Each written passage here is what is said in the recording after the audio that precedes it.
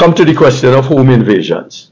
As is his habit, Dr. Rowley last evening accused the opposition leader, Kamla Persad-Bissessar, of wanting to militarize the country through her stand your ground proposal.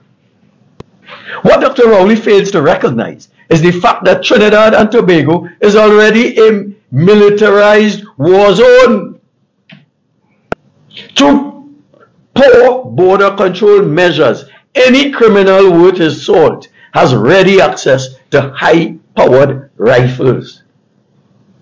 The average citizen, like the 62-year-old businessman from Manahambri Road in my constituency, whose house was invaded 2 days ago, is defenseless against these criminals.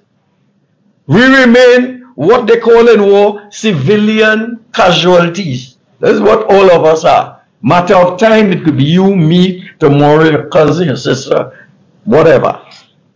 The battle is too one-sided.